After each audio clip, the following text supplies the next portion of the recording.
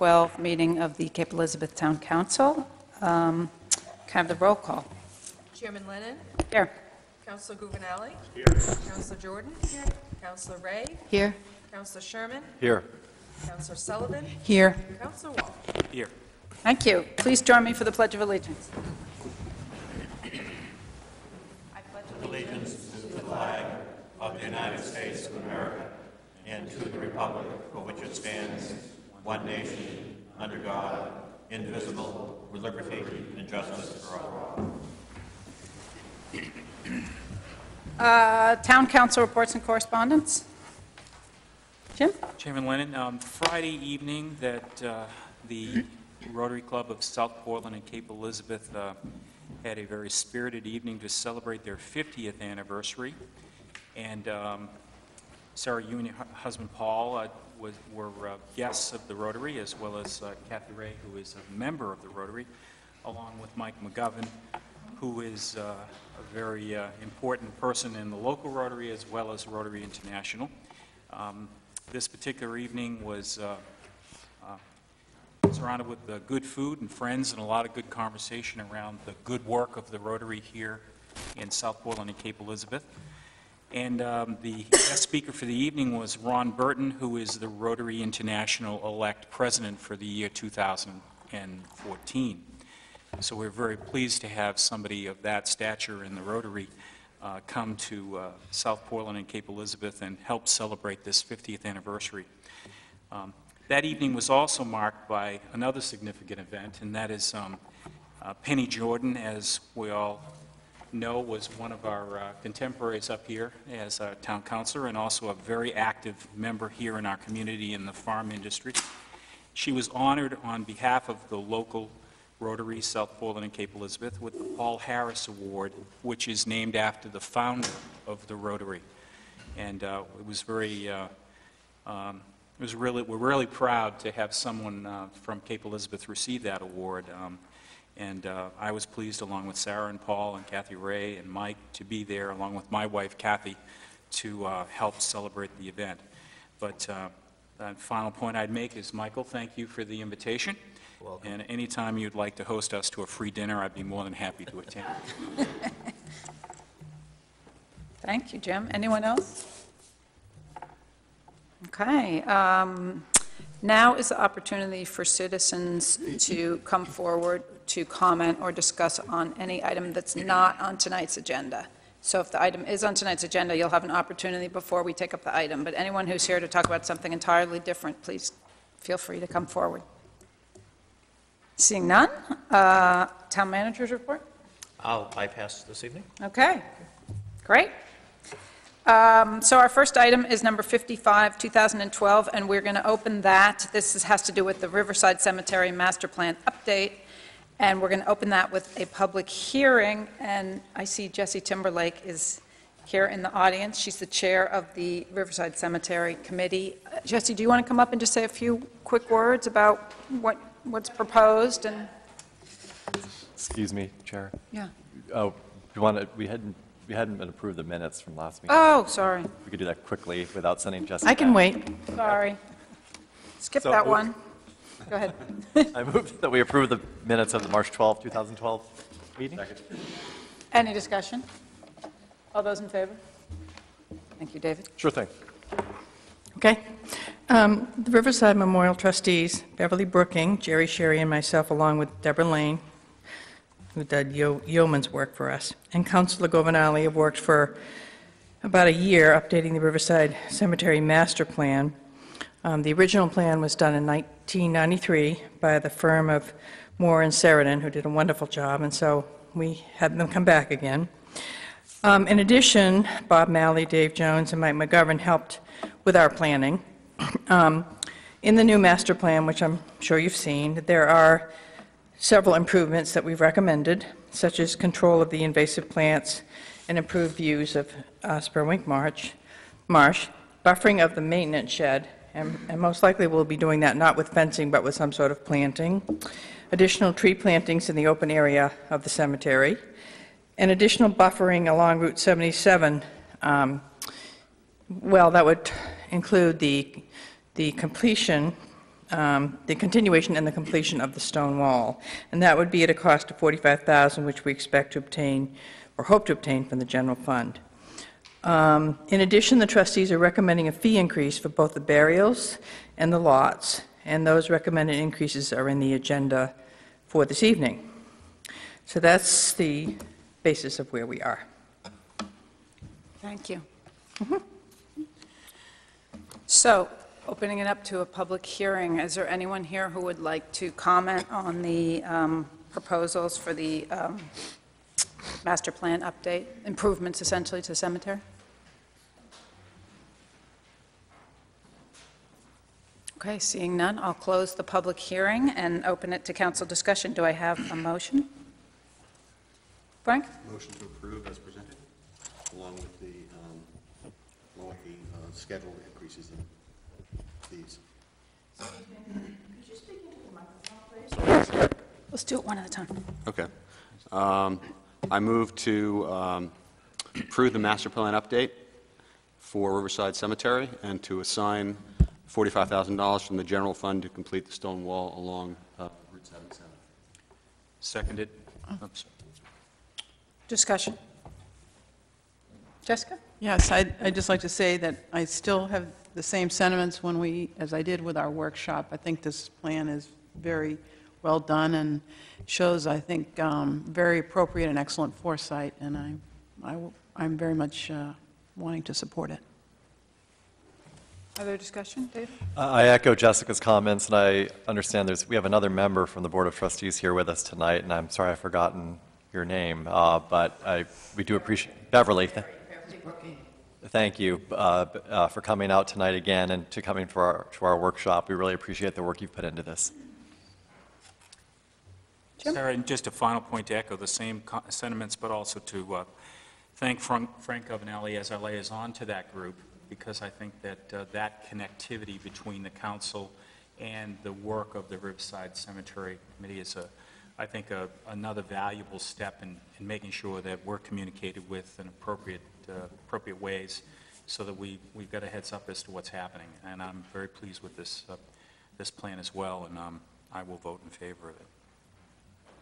The only thing I'll add is that it's been a very dedicated group to work with.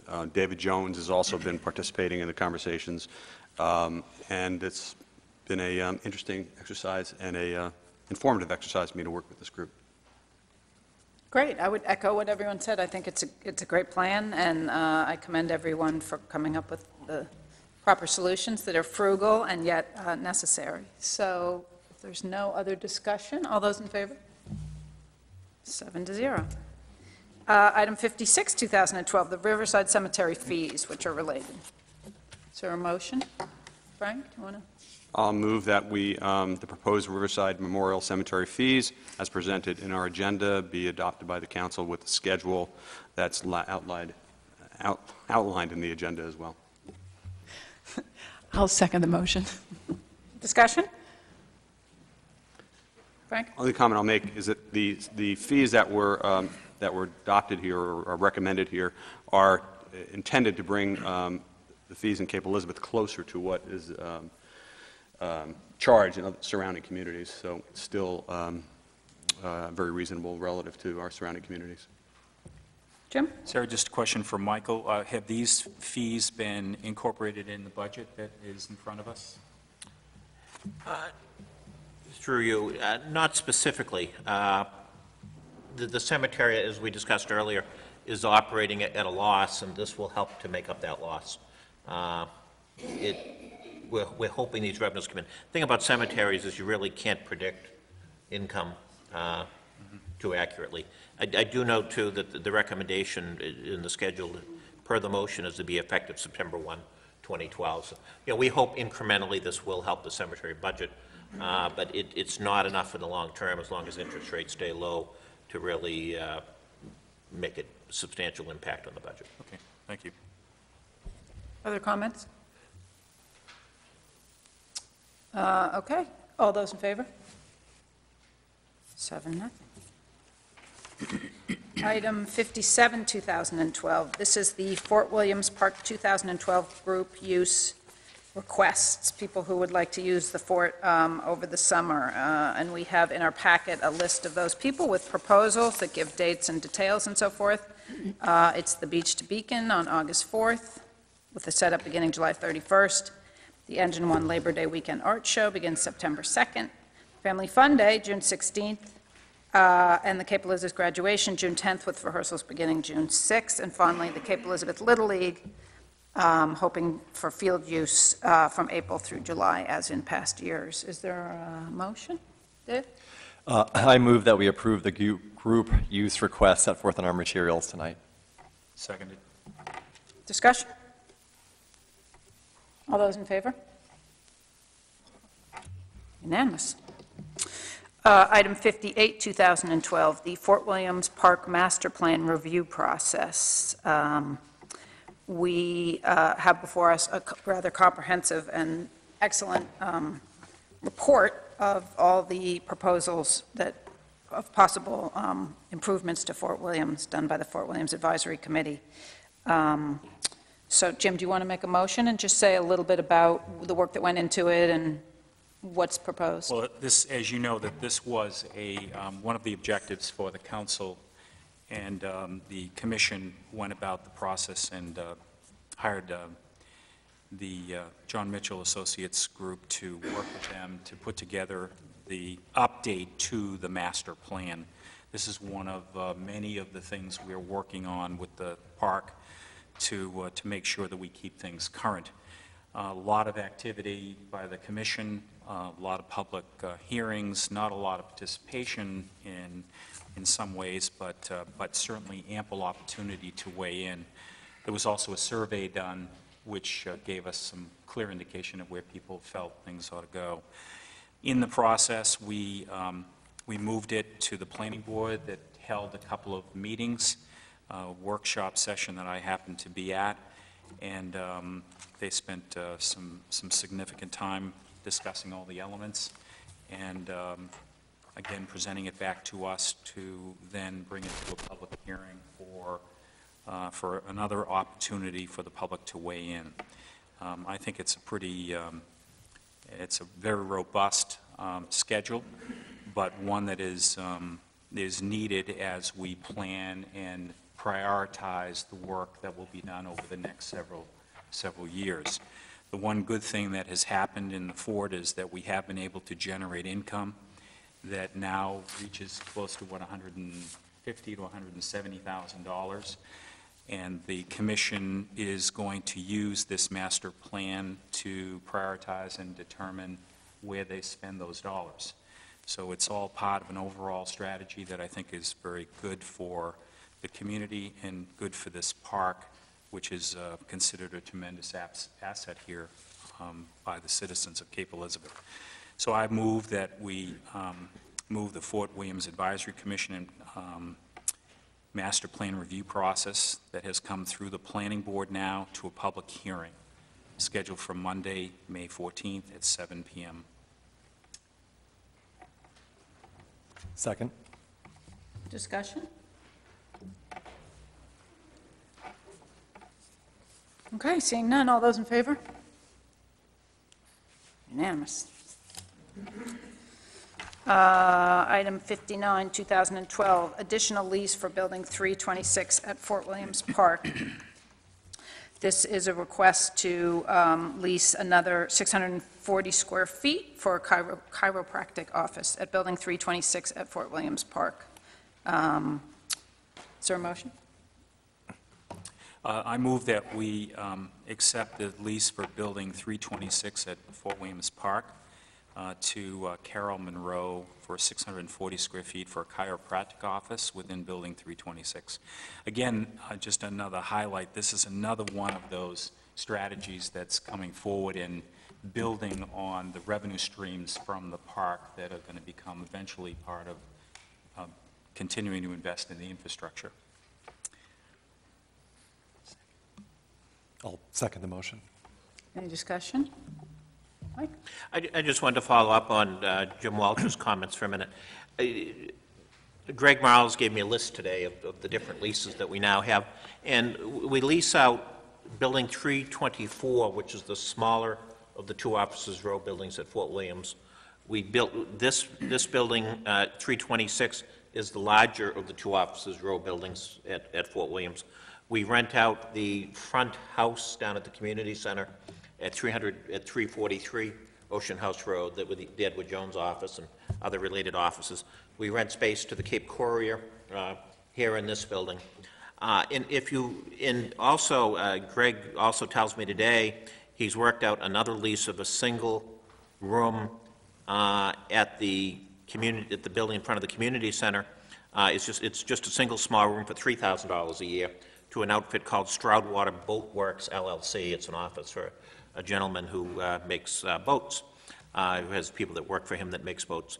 But if you add all of those together, the income is now about $75,000 a year, in addition to one that's also coming to you next month for where someone had an option of some space.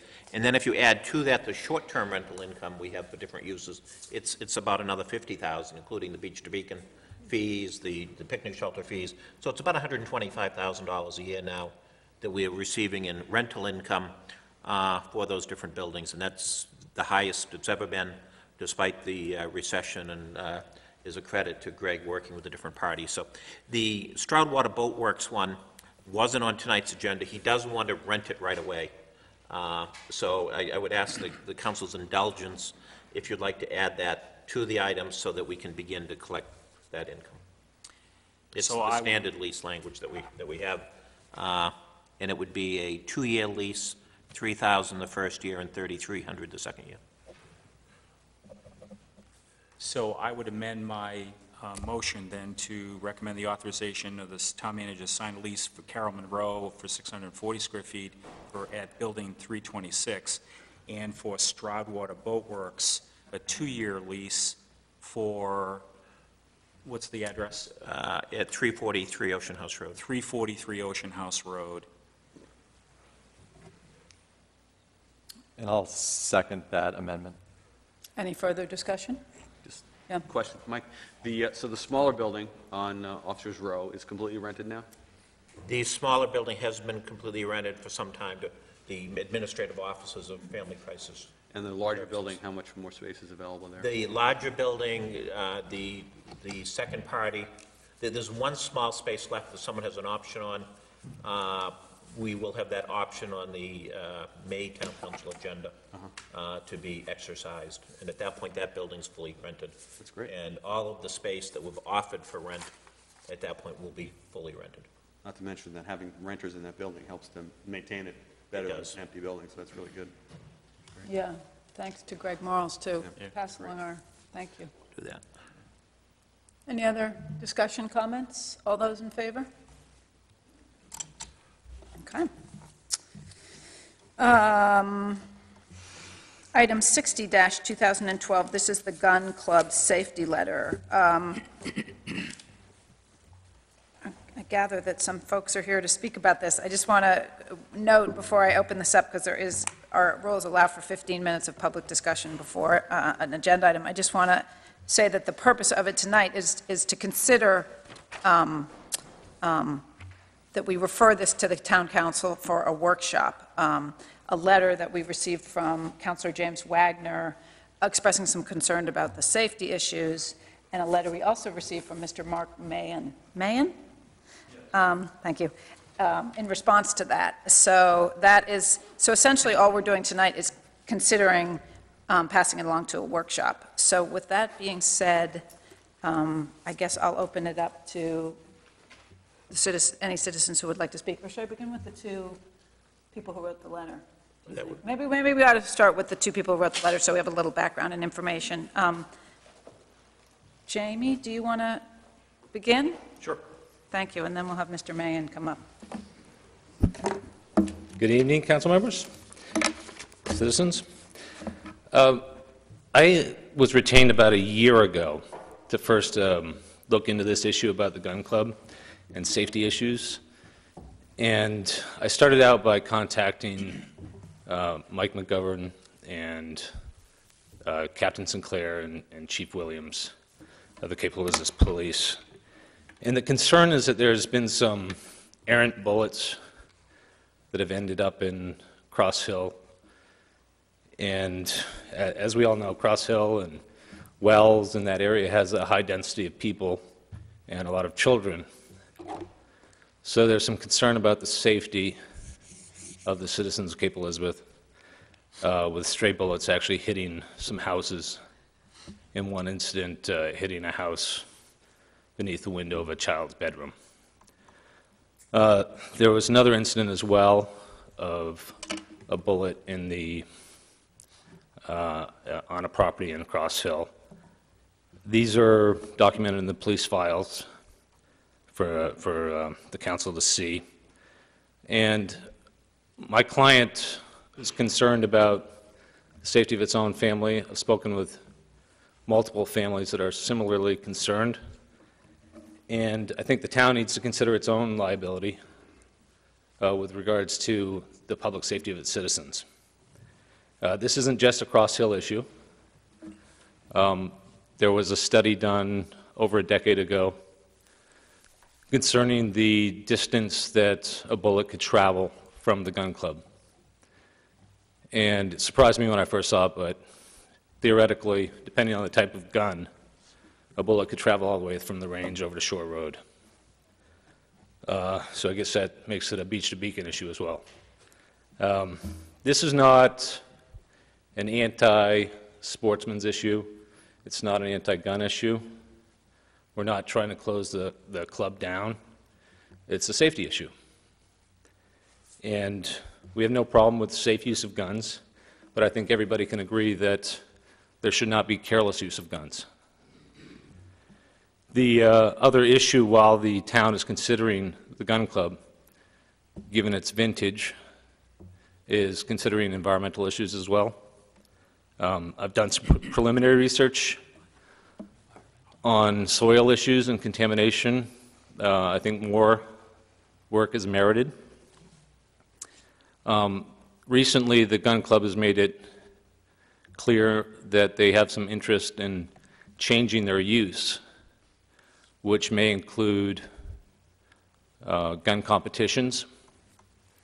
There was an article in the Press Herald, December 31st of 2011, or 2011, regarding one of the members who's recently decided not to renew his membership because of it was a disagreement of whether or not everyone should have to become a member of the NRA that's in the club. Putting that issue to the side, it did quote officers in the gun club saying that they were interested in pursuing junior gun club membership and competitions. So my understanding of state statute is that the current noise issue is not something that the citizens can object to in a private nuisance lawsuit, but that if there's a change in use, in the current use of a gun club, that there can be some consideration about what that change of use is and what the town, whether or not the town needs to have further regulations regarding that. So I think it merits further investigation into what the actual use is, the intended use, further future use of the gun club, and to see whether or not that's something that the town should further have some input on. Again, I was retained to look into this issue slightly over a year ago, and I appreciated the input that Mr. McGovern gave me and that Captain Sinclair and Chief Williams gave me. And I did contact the gun club, and I did have a single meeting with the attorney for the gun club. But after that first meeting, I had multiple inquiries that I sent out to the gun club, all of which went unresponded to. So at some point, my client said, you contacting these people? And I made one further attempt, and then I came to the council. So I've read Mr. Mahon's response, and I believe you all have it, so it speaks for itself. I wouldn't characterize it as conciliatory. And I don't think he's really addressed what I'm talking about. I know that he takes the position that my client's interested in shutting down the gun club, and I'll tell you that's just straight wrong. That's not the intent here. It's about safety, and I think that we all should be able to have a robust conversation about safety and that it merits it. So with that, I thank you. Thank you, Mr. Wagner. Mr. Mahan, would you like to come up and speak?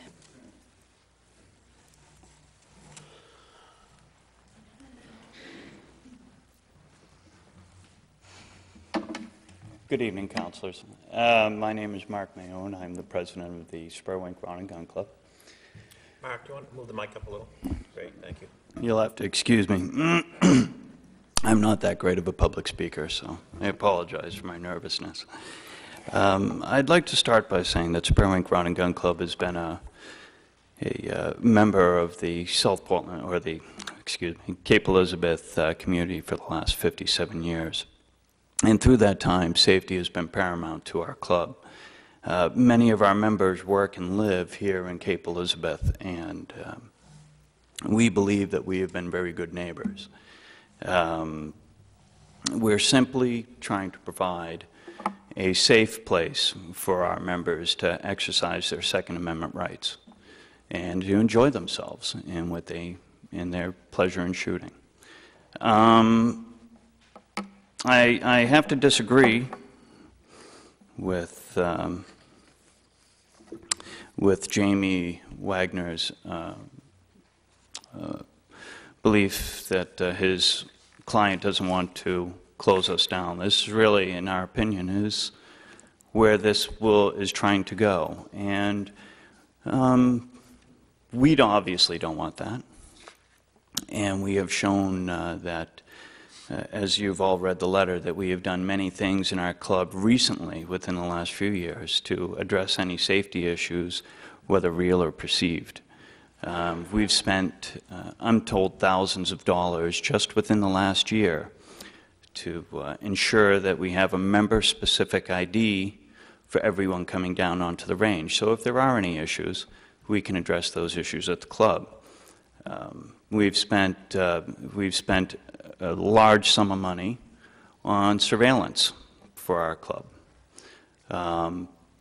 As far as, I'm just reiterating things that are in your letter, the letter that I've sent to you, but I believe that as far as trying to work things out with Mr. Wagner, our club is definitely willing to sit down in a workshop environment and see what we can come up with. Yeah, thank you very much. Thank you. Are there any citizens who would like to come forward and speak?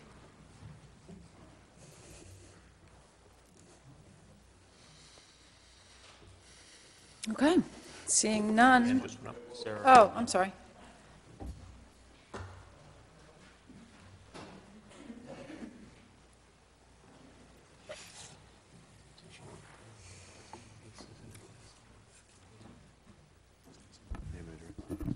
Hear me? Hi, Ben Black, former Cape Elizabeth resident, still a member of Spurwink Rod and Gun. Just wanted to make a quick comment. I used to live here. My kids went to school here in the Cape schools. They also went out to that Spurwink Rod and Gun Club. They learned to shoot. More important perhaps than shooting, they learned safe gun handling. They're safe around any kind of firearm, which is worth a lot to me. I don't get down there much. Most of you guys probably don't barely recognize me anymore. But there's been a long history there. I'd say, like, when I was living here, it was the late 80s, early 90s. It was no problem. Somewhere around the beginning of the 90s, people come in, and all of a sudden, they didn't want that rifle range there. They used to start sprinkling nails in the parking lot so you get flat tires. They'd go so far as to prop a nail up against your tire, so as you pulled out, you'd get a flat tire. And there was at least one incident where somebody pulled a phony deal with a bullet, said it struck their house, and it was an unfired round. That's the history. And as far as I know, people down there are trying pretty hard to keep things safe. And I'd sure hate to see anything happen to that place. That's it. Thank you. Welcome.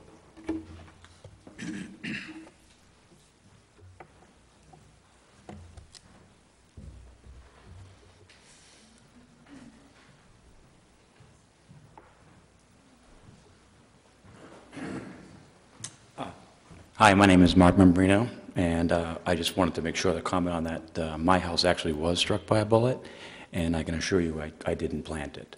I did find the bullet there, and I had the police come and remove it. And, you know, it wasn't planted, I can assure you. I looked out. Can you tell us your address? I'm on 1 Cardinal Lane, which is just off of Cross Hill Road.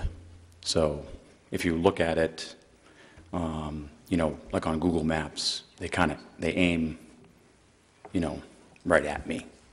But I mean, obviously there's stuff in between, I understand, but the range does aim towards my house. And we did find a bullet in the side of my house. Thank you.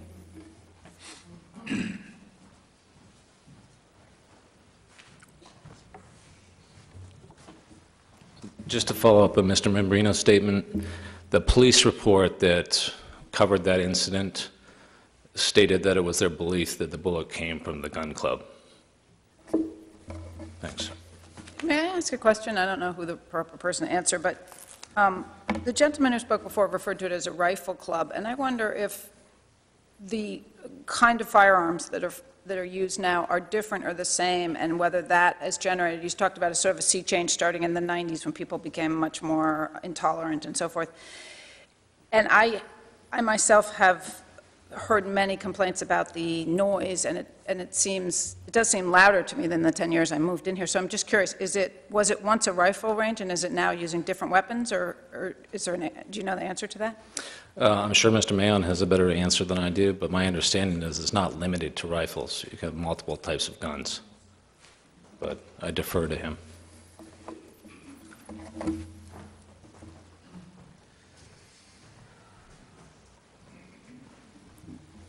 The type of firearms that are used at the club really have not changed in their caliber or sizes over the years. Essentially, those have always been the same.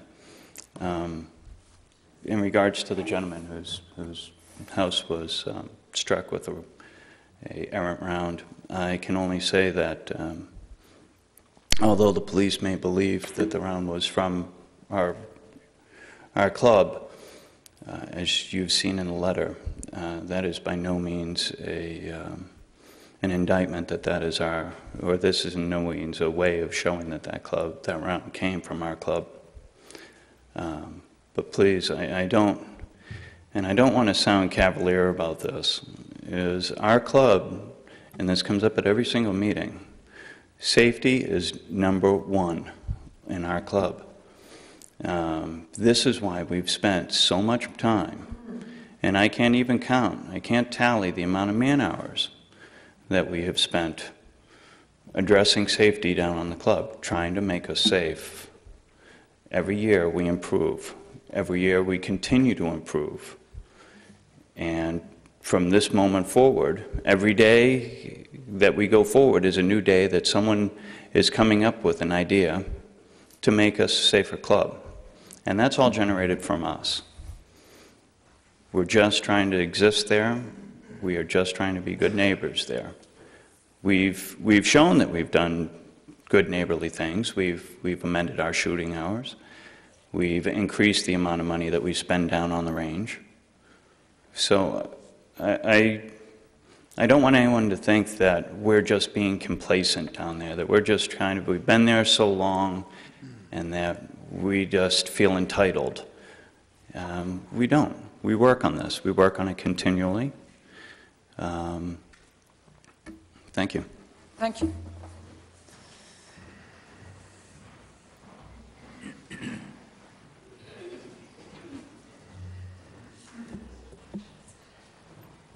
Good evening, council members. Michael Westcott, longtime member of the Spring Rod and Gun Club and a current secretary. Been there for many, many years, but the term new use of our range with junior shooting, I don't believe we can fall under that because our bylaws state that we have to support junior shooting and junior sportsmanship and conservation. And that is our primary goal, is to support conservation and the future of shooting sports and fishing sports in the state. And so if you go to say that it's bringing in youth groups to compete with other schools, it has always been a position of our club. Thank you. Thank you.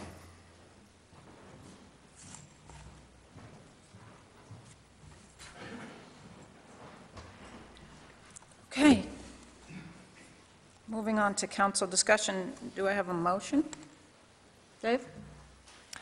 I would move that we refer the topic of the gun safety issue to a town council workshop, and that we, at that time, also invite the stakeholders on this issue to please attend, and also ask the town staff who are familiar with the issue, including the police chief, to also attend.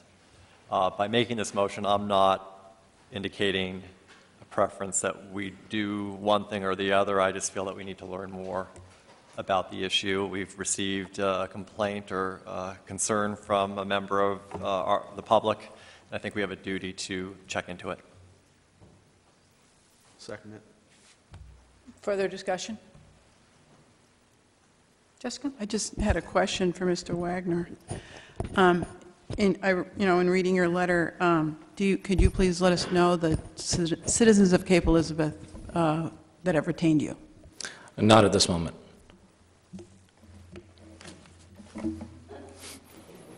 Okay. I have to check with my client, but I'm not authorized at this point. Jamie, is that because they're concerned about sort of, not retribution, that sounds like a strong word, but concerned that they themselves might be the target of some sort of animosity? David, I wouldn't want to put words in their mouth. I'd be happy to consult with them and get back to the council on that point. But Jim? Just we've got it first, we have it seconded here, so is there another approach to this than to go to a workshop? There was an offer on the part of the gun club to sit down and talk. I understand from the previous attempts that Councilor Wagner tried and didn't get a response. So I wonder, is there another approach that could be used here where they could be encouraged to sit down and try to work these things out prior to going to a workshop with us? Again, just as an alternative to what's being presented here as the next step. And even at that level, there are 7 of us, maybe one of us or 2, whatever, it would have to be less than 3 in order to keep it from being a public meeting, actually participate in that discussion between Councilor Wagner and the gun club. And I just offer that as an alternative, that's all. So you give it 3 months or you give it 4 months, whatever you do, and then it comes back to us and goes to a workshop, and then obviously through whatever process we wish to have.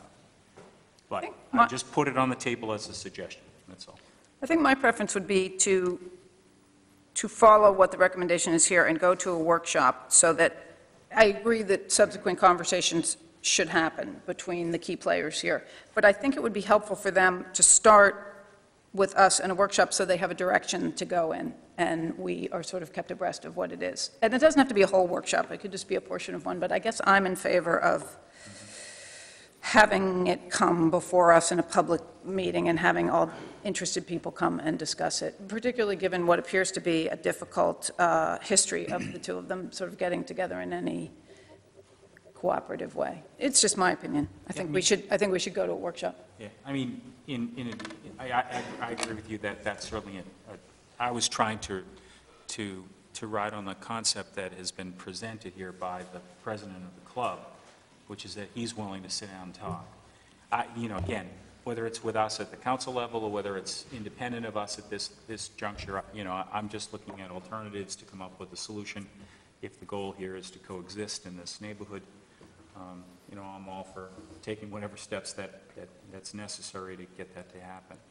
And if that's back to workshop, fine.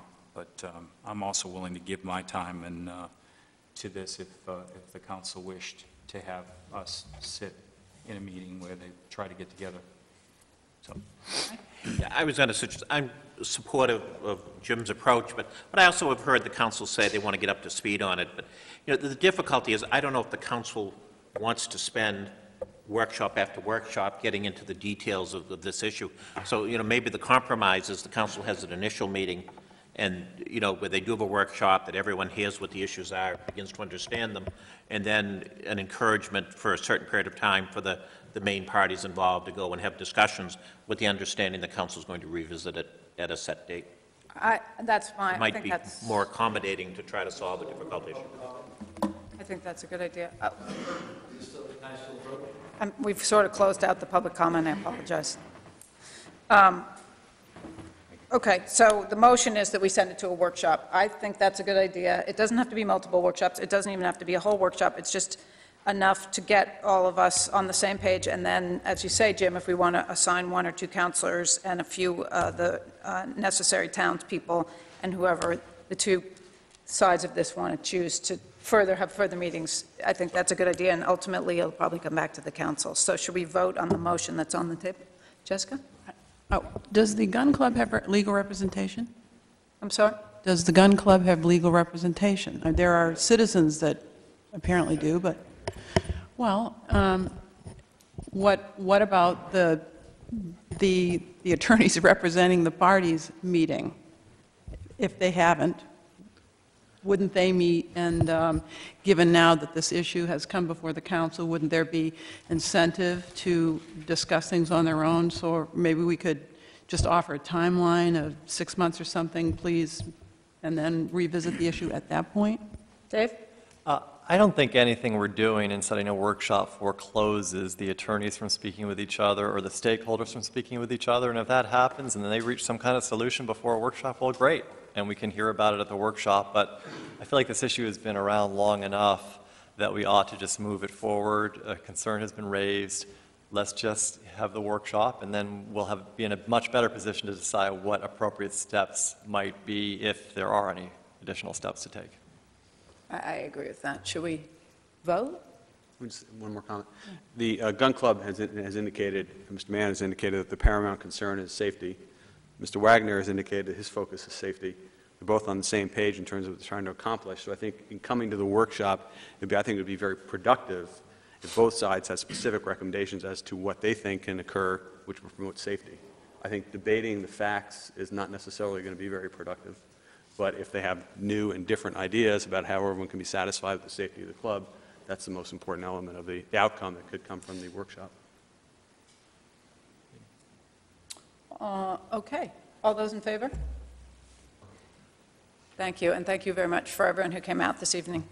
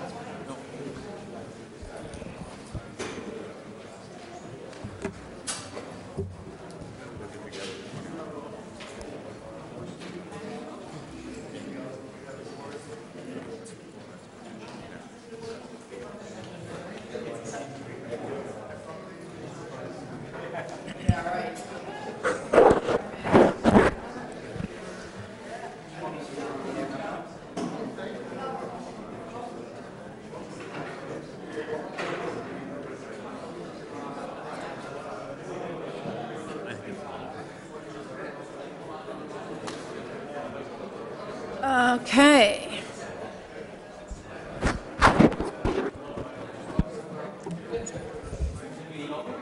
No, we're just letting people clear.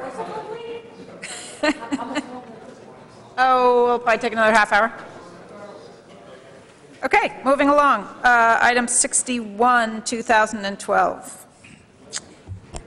This is, should I ask them to clear the room? I'm going to ask them to scooch up. You're filing out still.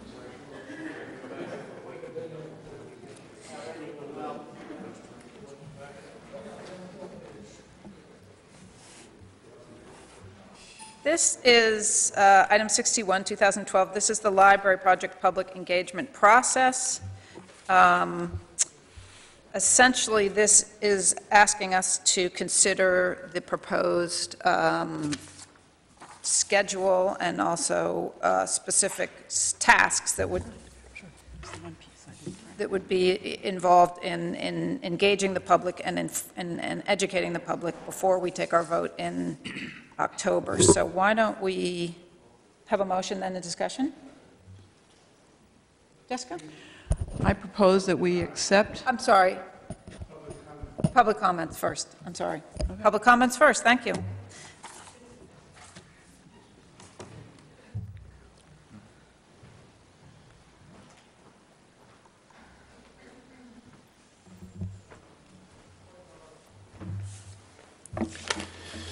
Good evening.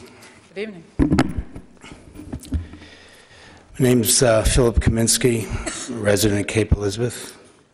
It's our concern that Cape Elizabeth Town Council and Town Manager, by their desire to circumvent a referendum on the library budget and its planning, are not being ethically responsible to the voters.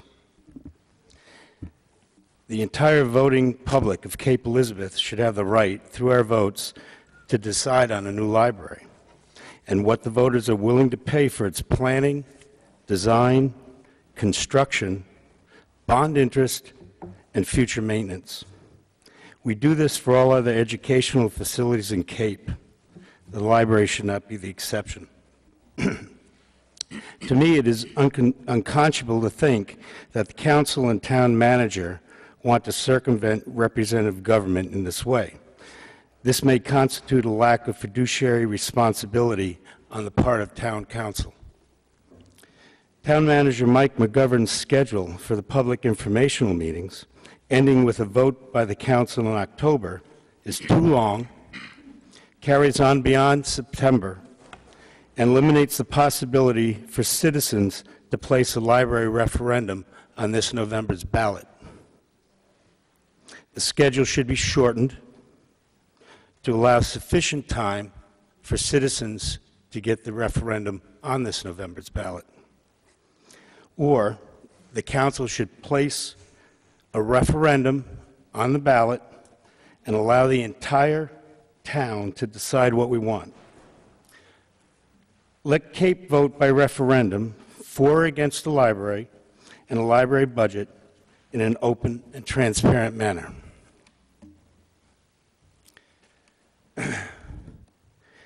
In my opinion, from research, there's clear conflicts of interest in the way that this happened, that there are lapses in fiduciary duty from an ethical and legal standpoint, and these have occurred.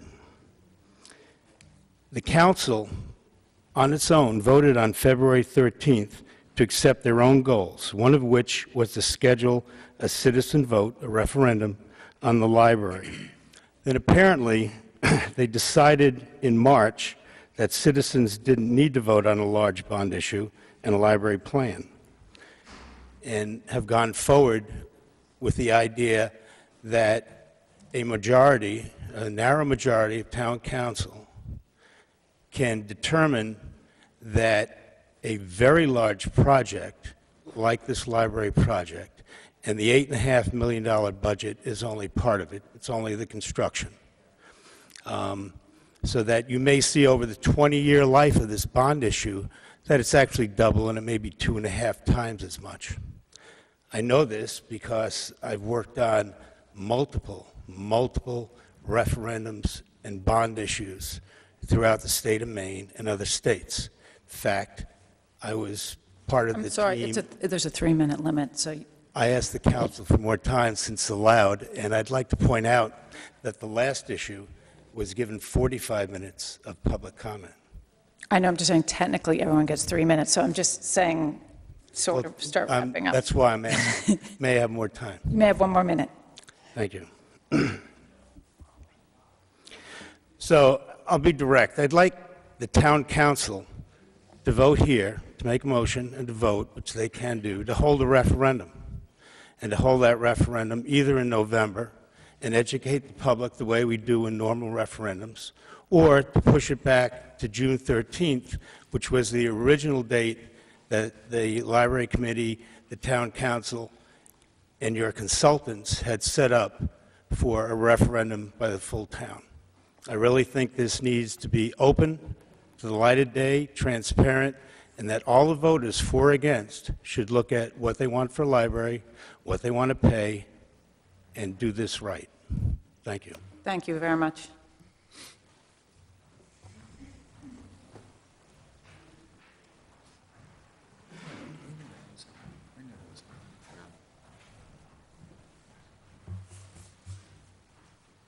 Mary Kiernan, 1 Wentworth Road. I would encourage the council to send the question about the library construction to a referendum on the November 2012 ballot. Such a citizen vote was listed in the goals of the town council as follows, quote, in 2012, the town council will schedule a citizen vote on a new vision and facility for the Thomas Memorial Library and Cultural Center, end quote. I respect the council manager form of government and believe that representative form of government is the best for our town, for day-to-day operations, and for other important work.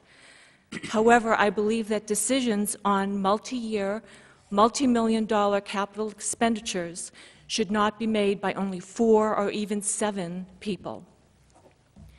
This project would ramp up the town's ongoing operations and maintenance costs for years to come, and I believe that people of the town have the right to say whether they want to pay for these costs during what is a very difficult and uncertain economic time. I ask the council to stick with its original inclination and put this item to a referendum on the November ballot when we all anticipate a high voter turnout due to the presidential election. Thank you. Thank you.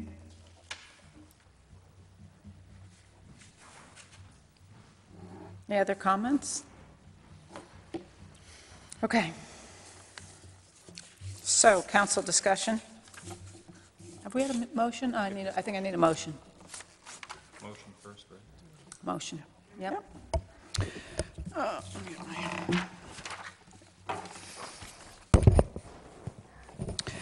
I move that we consider the proposed library public engagement process as put forth by the town manager.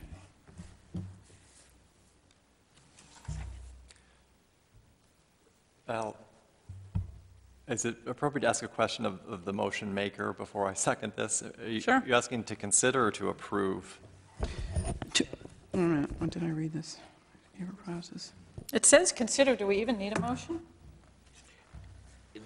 If I'll answer your question. The agenda item says the town council will consider a proposed Thomas Memorial Library public engagement process. No, it intends that there'll be a motion made, depending on what motion the council wishes to make. So maybe we should have a discussion Okay. before we make a motion, because we don't really know what we're making a motion for. Like, I think that the citizen comment deserves some discussion.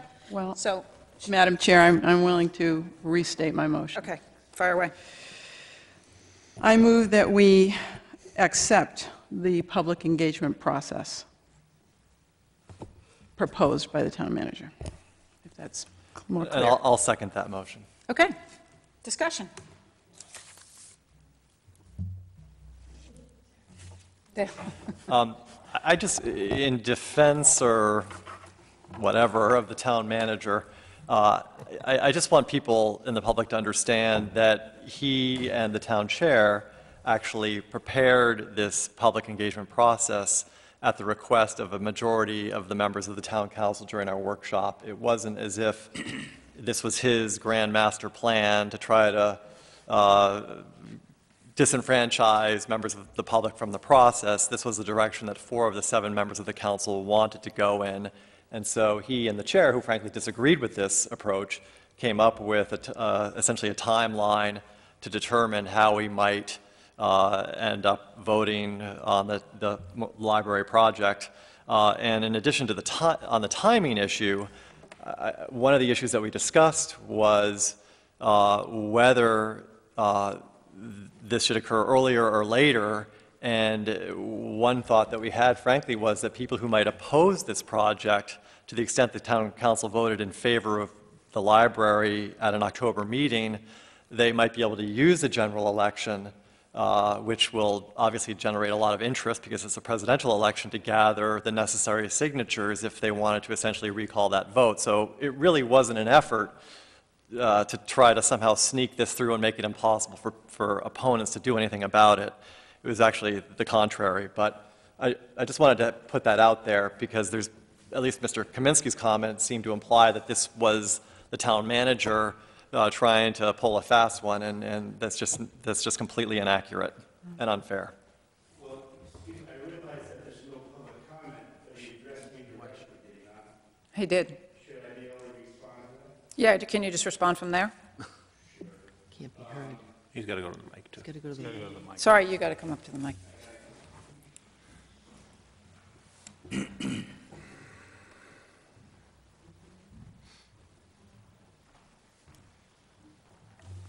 Regardless of how the town manager was directed to come up with the schedule, the point is that the schedule precludes citizens from getting on this ballot. In the referendum process, you can speed that up. You can have an education process prior to the election. And typically, the educational process is done prior to a referendum. However, in the processes that I've been involved in, we've been able to do it in a much shorter time frame. It means that your consultants that you've hired have to work a little quicker, pull together what they have. Apparently, you have cost figures because you've come up with some numbers, so it ought to be easy enough to look at the interest rates over 20 years, identify through your consultants the operation and maintenance, look at how many employees are going to be needed to hire and what their costs would be to the town, and so you would have the budget numbers to put forward. And so that would be a fairly short period of time. But to stretch it out beyond September for an October vote by the council precludes the citizens from actually being able to do what you say, is use the November election to get signatures and come to a referendum vote. So I think we're going to have that conversation. Thank you. And we're about to have that conversation, I think, because you're right, it has to do with the schedule. So thank you. Frank? May I ask a question, Mr. Kaminsky? Sorry. Since you're standing here, I'll ask a question.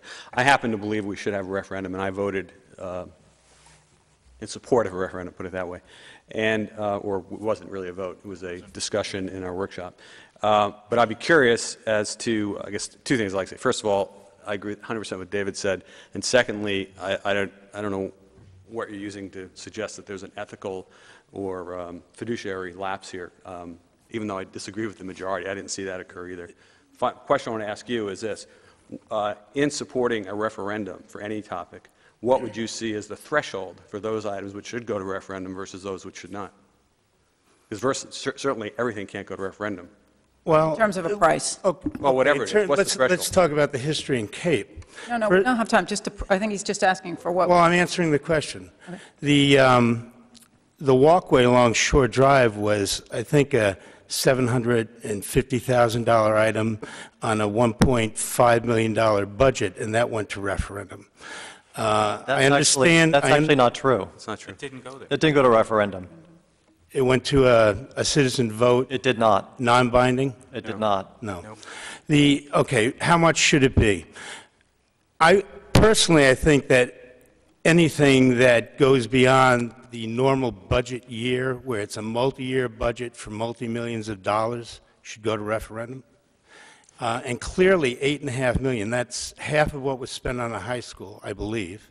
It's a major school addition. It's larger than the police and fire project, either one. And I understand that police and fire was part of the background for this, but that was post 9/11, and that was considered a public safety issue. This is not a public safety issue, and it's a huge amount of money.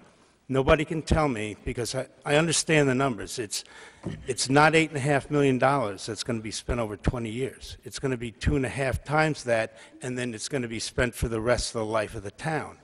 And I'm not saying I don't stand here as being for or against it at this point. I'm not making a case that it shouldn't be done. I'm not making a case that it should be done. My case is that as a citizen of the town, as an American citizen, I do not want my vote taken away from me. It's the most important thing in my life, next to my family and my country. I do not want my vote taken away. Thank you. Thank you. So, discussion? I actually have a question. Sarah? Yeah. Just, I know we all have stated our positions on whether it should be a referendum or the town council voting, but Mr. Kaminsky has raised an interesting point in that should it be a quicker schedule? And if I recall the discussion at the workshop,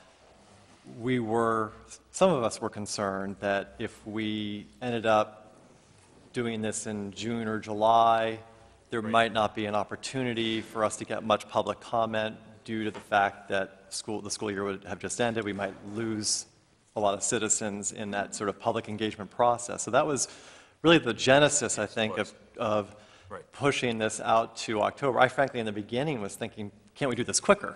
Which is sort of ironic, because although I disagree with Mr. Kaminsky on whether there ought to be a referendum, I initially agreed with his position that this could occur more quickly. But again, the effort was to make sure that we were adequately engaging the public in the process, and that's why we really looked to the October vote. So I'm still fine with this schedule, but I'm open to hearing what others in the council have to say about that. That was going to be my question, because my question is this. If we vote to borrow this money and a citizen has enough problem with that, either the vote itself that we're spending the money or the fact that we took away the citizen's vote, and I frankly think there are going to be citizens out there, I've actually spoken to some, that they go out and they get 700 signatures, then would it not be beneficial to have that happen in time for the vote? It then becomes incumbent upon us to put it out to a townwide vote. Would it not make sense for that vote to be in the November when everyone's showing up? So in other words, that would be an argument to make the schedule go faster so that in the event that we end up with a referendum, whether we want it or not, it can happen in November rather than in January or something when no one's paying attention. So let me just ask a question. So if we voted in June, whatever time frame, or September, whatever, and there was a citizen petition for repeal, is that what it would be, a repeal? Will they petition and force it to go to a vote? Well, I'm not sure. Is it something that forces it to go to a vote, or it's simply repeal town council action? Do you want me to? Please. Yeah, as you look at schedule, let me present the schedule as if there was a citizen vote. You need to if the citizens wanted to vote on this in November, and they wanted to do it by form of a petition, if you look at the charter requirements, first of all, the absentee ballots need to be available at least 30 days prior to the vote. So that brings you back to October 2nd. Before that, you have a requirement that before you set it out to a vote, you have to have a public hearing again and an opportunity. That elapses about 15 to 30 days, so let's say September 2nd, or the first week of September. You then I'm sorry, I missed you on that logic. Why would it be a month, that we would need a month before? Because within the charter, there's a provision that you have to set it out to a vote and that you have to have a public hearing once the petition comes in before you schedule the vote. That's in the charter. So why would that have to be a month before? Why couldn't it be late September?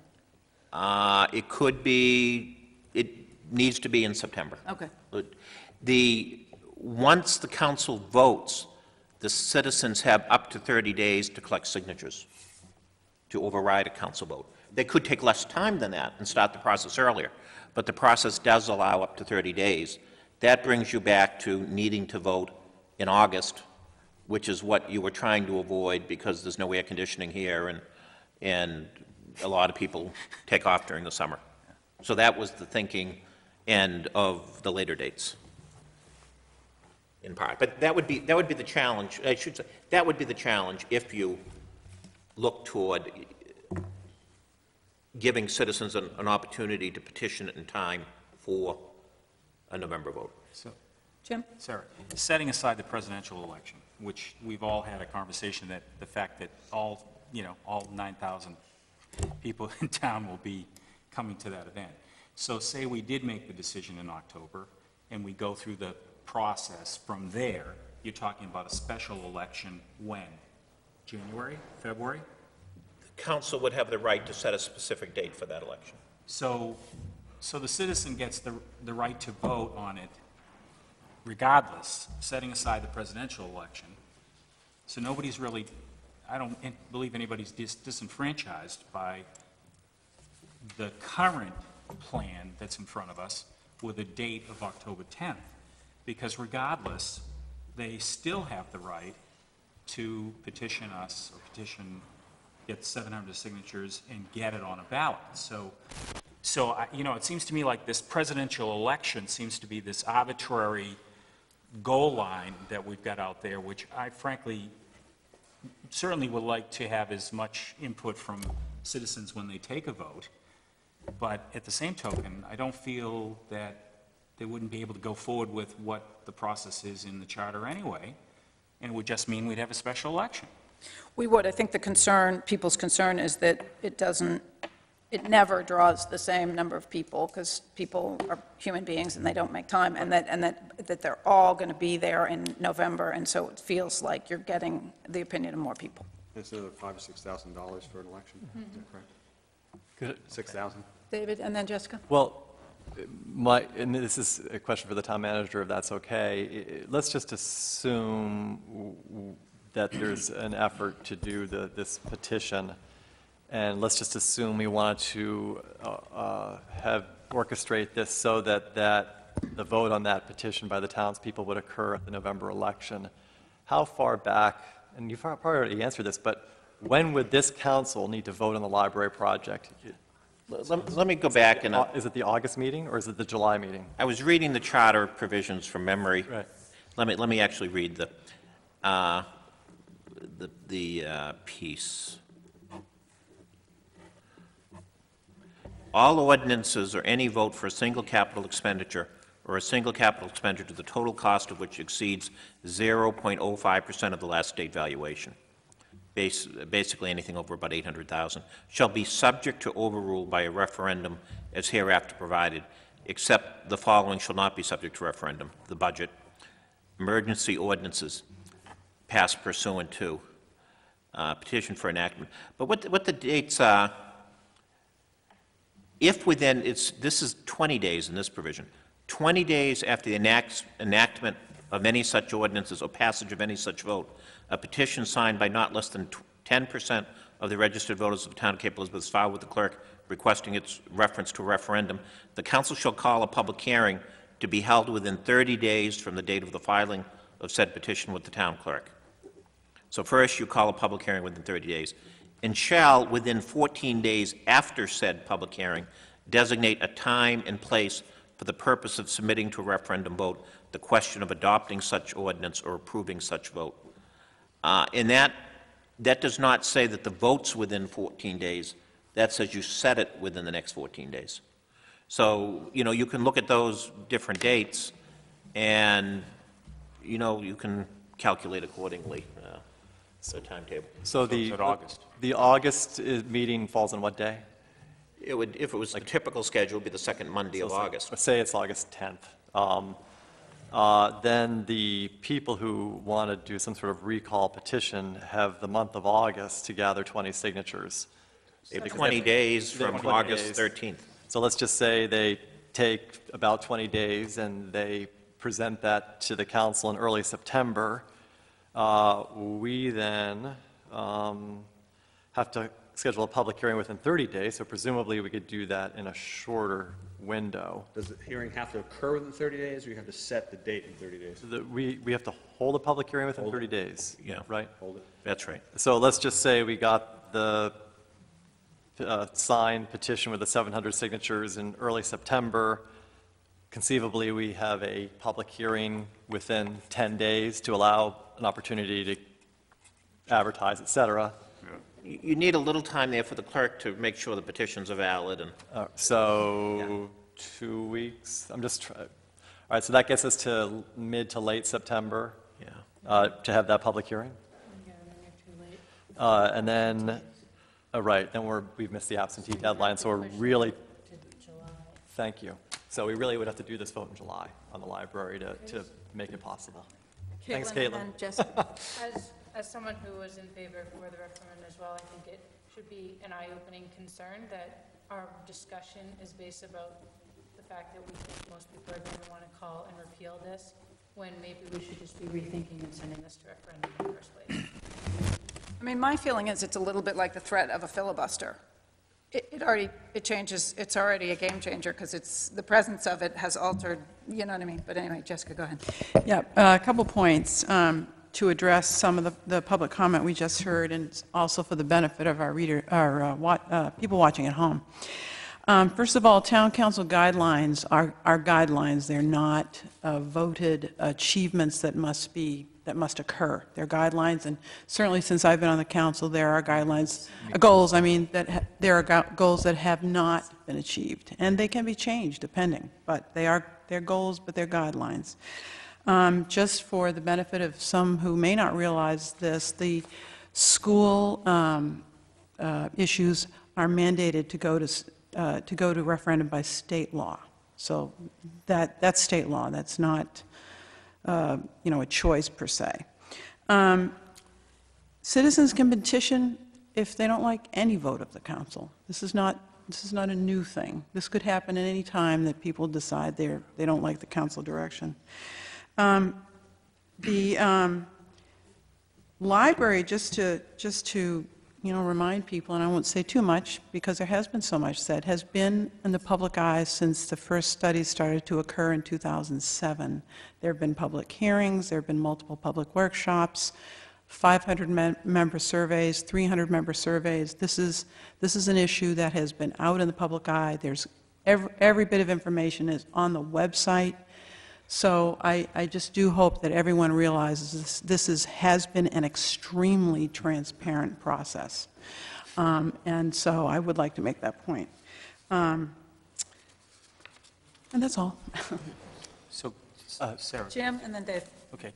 So if what we've just determined is that we need to modify this plan, so you've made the original. You're the one who proposed it and was seconded.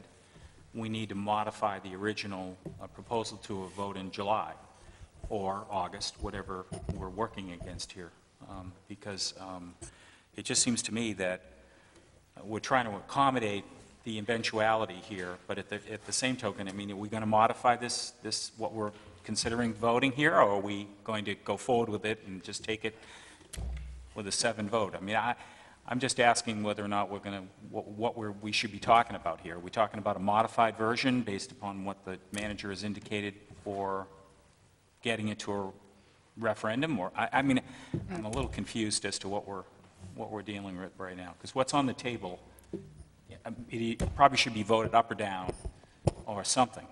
I'm just wondering where we're going. David?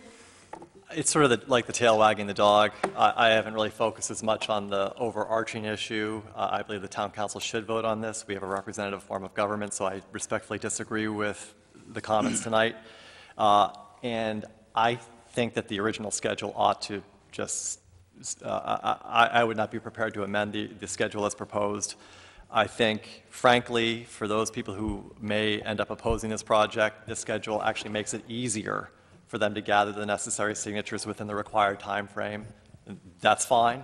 Whatever happens with that, we can't predict, but I think we came up with the schedule for a reason, and that was to allow there to be an opportunity for public comment, public feedback, and for us to make the best decision possible. So I know that not everybody in the council agrees that we should decide the issue, but I think everybody agreed there ought to be adequate time to vet the issue. So I think the schedule makes more sense than trying to do the exercise of what we just did.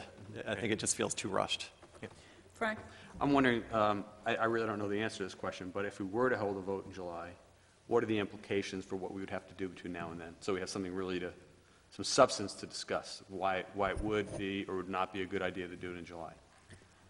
What would we have to accomplish in the next 4 months, whatever we have left? Madam Chair, I've got a couple things that might actually sort of direct into Frank's question.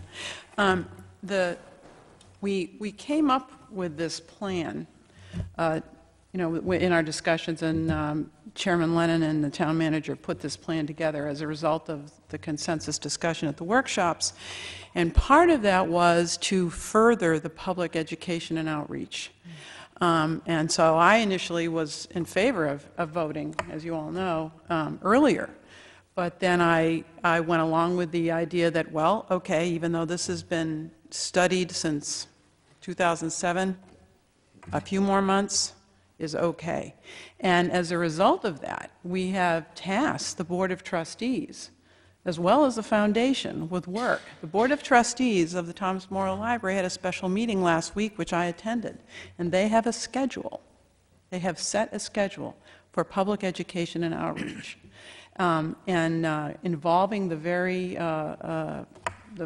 various entities that we actually discussed, such as school groups and so forth, parent associations and other entities in town. So what I'm saying goes along with Councilor Sherman and, what Councilor Governale is saying, because we have set this up. We've asked the people, the trustees and the foundation to proceed.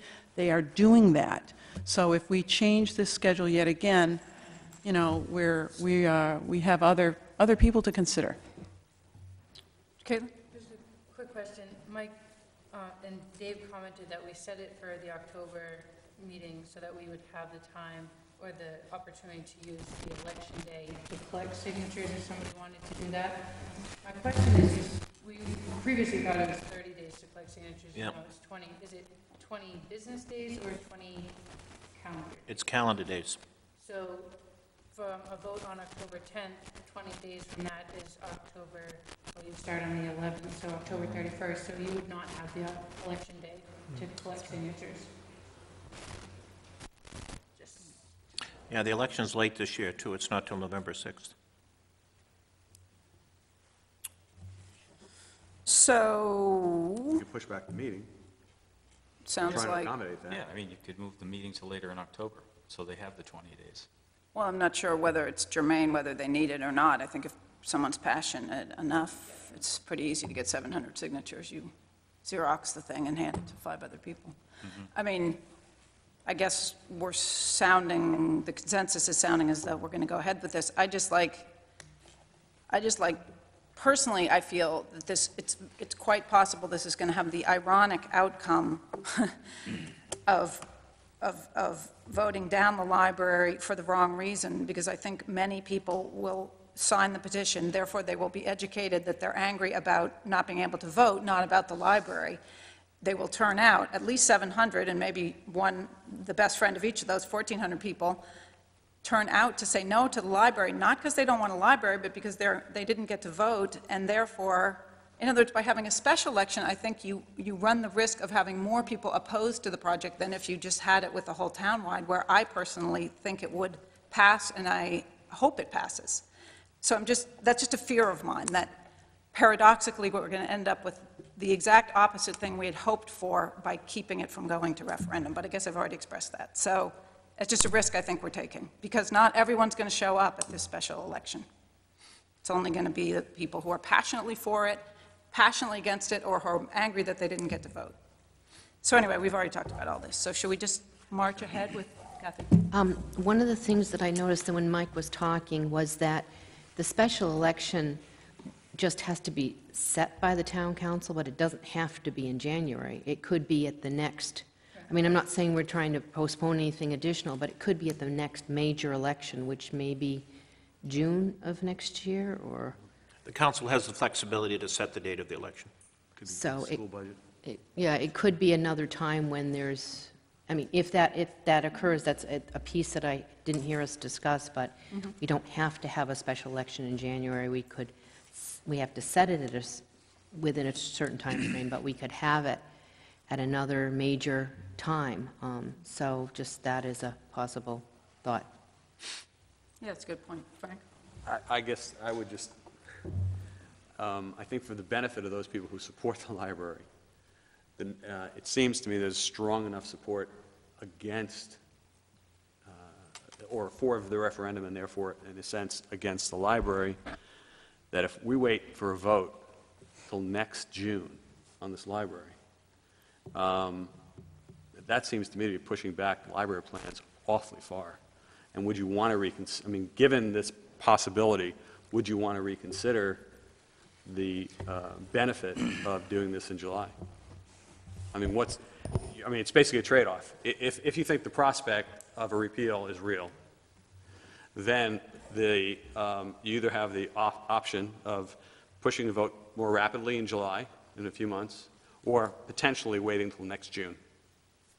And, Jessica, your point that there are people who have done a lot of work on this already and be pushing it, granted, but if they have to wait till next June, that's a big deal. And with a new town council. It's a big deal, I mean, to wait a whole another year. Right. Yeah. And you'll have a new town council as well. Catherine? And we're having a lot of discussion about this, and I know we've received a few letters from people, but I do not have a sense that there is an overwhelming group of people that want to sign a petition. And I know when I was on the school board, we had a lot of these types of situations where a few people who are upset with something present that they're upset, and that's fine. But sometimes they present as if they represent a large group of people. And I think it's sometimes easy to, because there's discussion, because we're having a discussion here, that there's a sense that there's an overwhelming group of people that want it to go to referendum, and I personally don't see that yet. I'm not saying it's not there. I'm not saying it is there. I'm just saying that I personally don't see it. So I just wanted to make that point. And it's all part of the process. When we get public feedback, we're going to start hearing from people whether they are for or against the library project, whether they think it ought to look like it's something different, whether they think the budget ought to be different, and also we may hear from people about this notion that, boy, council, you really should be setting this out to a referendum.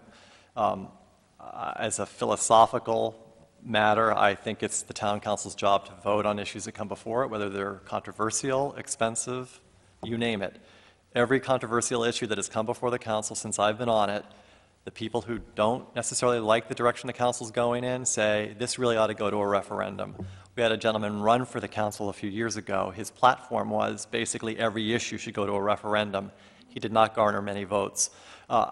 We, as a council, have a duty to decide issues. We also have a duty to listen to the public, and we have a duty to gather information. And although there appears to be a majority of the council right now that conceptually favor the library moving forward, we don't know what that vote's going to be come October or whenever we hold this vote. So I'm happy to speed it along. Frank, I'm happy not to. I just think that the idea was we wanted to ensure there was an adequate opportunity for us to hear from the public. So even though originally, like Jessica, I thought July would be fine or June would be fine, I think it makes sense to wait, and we really can't predict what type of reaction we'll get once there's a vote, because we frankly don't know what the vote's going to be. Okay, so are we ready to vote on this? I guess one outcome is when we start hearing from the public and having these open meetings, if every single person is saying, we're mad at you because you're not putting it to a vote, we can change our mind again, right? I mean, if you hear that from 99% of the people who show up, that's going to alter our vote. I presume we'll decide to do that or change what we're looking at. So you're right. There's still time for the process to work in terms of citizens telling us what they want. So why don't we vote on the motion, which is that we accept this document as we have it, and that we start on the road of proceeding this way. Is that everyone prepared to vote on that? Okay. All those in favor? Opposed? Okay. That was a good discussion. Thank you to those who came to speak. Where are we here? Okay, item 62, 2012. Jim, do you want to give us a little background on this? You had the presentation that was made by Jessica Sullivan, representing the Conservation Committee, brought to ordinance a new chapter for the management of open space, and the council asked us to look at it. We spent a couple of meetings doing so. We invited, as part of a new process that was suggested by Caitlin Jordan, we invited interested and constituents in that subject matter to come and speak to us. And what you have in front of you is a proposed new chapter to the Conservation Ordinance that should be sent to public hearing on May 14th, 2012. Very pleased with the result of that, and I think we've learned from other work that we've done at Fort Williams and other places in the community, we've been able to adopt a lot of consistency across the methodology that we've used in the ordinance. It's very good work. So I move that we go to public hearing on May 14th, 2012. I second the motion. Discussion? Yeah, I just wanted to thank the ordinance committee, and just to point out, just review with Councilor Walsh, while this is in front of you all, really, if you would just, Jim, just highlight what the change was. It was really having to do with event size and so forth that we added, isn't that? Well, you've got a... Similar to... the way that Fort Williams does with events. Right. We've also put in place a process for approval for using any of these town lands that's much more, shall we say, transparent to anyone who wishes to use it. We've placed the town manager in the process. It's very clear who one needs to get approval from to have an event or whatever in any one of the trail networks that we have in town. So it's a fairly simple process, but one that I think we've been very clear about, and again using a page from the Fort Williams in terms of open space and their group use policy. So. Yep, and the Conservation Commission is very comfortable with this. Yeah. Great, well, thank you so much for the work. Any other comments? All those in favor? Item 63, 2012, request from the Ordinance Committee. Jim, again? Again, a couple of meetings ago, we dealt with a setback boundary issue with a resident in town. In looking at this, not that the Ordinance Committee needs to go out and look for work. We certainly get our share of it, but felt that so when you don't have a problem, maybe that's a time to go back and sort of rethink what we're doing.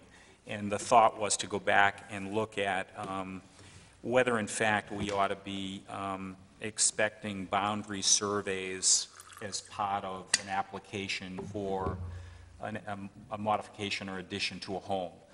So as to be absolutely 100% sure that where they're placing this new addition, if in fact there is one, it's on their property and the setbacks are all correct and so forth. It's just, there are Class D surveys all over the place which are done just simply for the financing and the mortgage component of a sale, and they tend not to be accurate. And in this case, we wound up with something that only surfaced as a result of the sale of the home, and because it wasn't properly researched in the first place, it held up the sale of the house. And what we're looking at here is a little more of an offensive approach.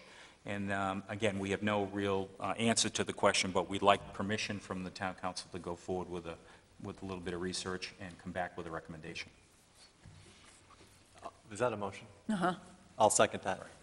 Discussion? Sorry, I started looking at the paper and I wasn't listening, so I apologize. I didn't mean to be critical. No, I was wondering the same thing. I'm like, can that pass as a motion? Since you believe in representative government, I'd like to. It was a long motion.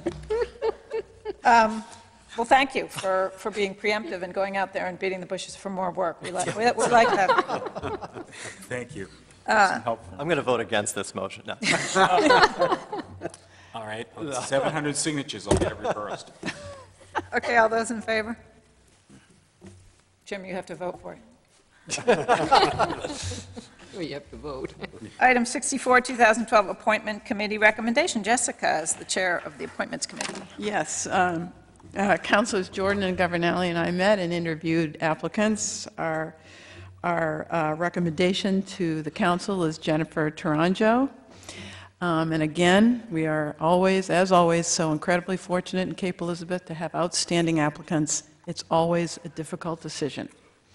But we put forth her name and hope that she wins, that she will be voted in. Okay, is that a motion? Yes, that's a motion. Is there a second? Second it. All those in favor? I would like to add, though, Sarah, that as Jessica said, the applicant pool was phenomenal, and I do hope that these folks stick around and try to participate in other aspects of what we're doing, because they are really valuable people with really good resources. It's a very difficult decision. Finally, item 65, 2012, Town Computer Network Backup Server. Mike, do you want to talk about this at all? Yes, you have a long description here prepared by Matthew Young, who works with Gary Lanoy, and also prepared by Gary, on the issue we had with our network storage device back a month or so ago. It ended up that we couldn't get access to any of our files for about 12 days, not only here at the town hall, but also at the library, at Public Works. And if you can just imagine the way that strangles you to be able to do that. And they have these complicated graphs and diagrams of don't ask me to explain that. But what I can tell you is that the estimated cost is about $26,000, and I would prefer that we not wait to do this. We've seen what happens when it goes down, and strongly encourage you to assign $26,000 towards replacement of the storage network storage device. Frank? Mike, that includes labor for installation and software? Yeah, it's complete. Is there a motion? Kathy? I move that we allow the town manager to assign $26,000 from the general fund for the purpose of a town computer network backup server. Seconded. Discussion? All those in favor? Thank you. We have a second opportunity for citizens for discussion the items that were not on the agenda. Is anyone here to talk about anything? Okay. So I guess I need a motion for adjournment. So moved. Executive session. Oh, sorry about that. We're going to go into executive session to consider poverty abatement, and then we will come back to adjourn. So I guess I need a motion to go into executive session. Sure, I would move that in conformance with Title I of the Maine Revised Statute, Section 4056F, that we enter into executive session to review an application for hardship abatement, and also pursuant to Section 4056D, that we go into executive session to review with the town manager the status of a successor agreement with Local 340 of the Teamsters representing Public Works staff. Second? I second the motion. All those in favor? Thank you.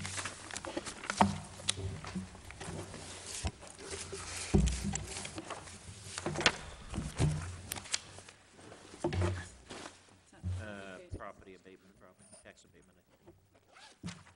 Excuse me, Chair. It seems like we're still in the air at this point. Are we going off air? We're going off We're going air, into the, Yeah, right. and there will be a public vote just on the hardship abatement issue, not on the other, but Okay. usually folks don't bother to stick around for it unless they choose to. Good.